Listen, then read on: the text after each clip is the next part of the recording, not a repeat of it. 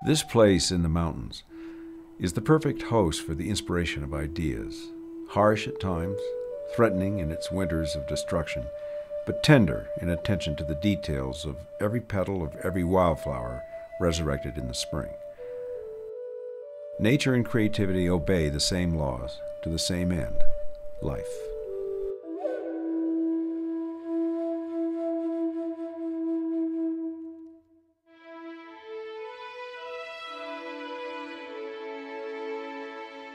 Sundance started as a preservation idea, to preserve the land that I thought was exquisite.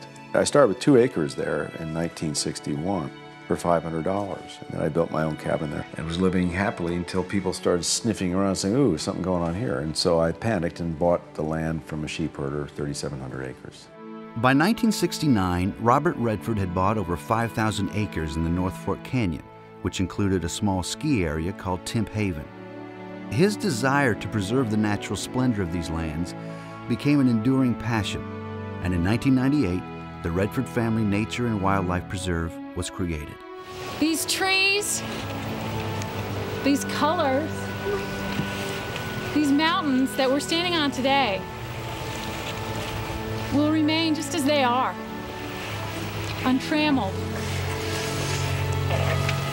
And there'll be something that future generations can come to this very spot and be not just amazed, but I suspect fairly intently grateful for what the Redford family has done by protecting this land. Ever since beginning Utah Open Lands,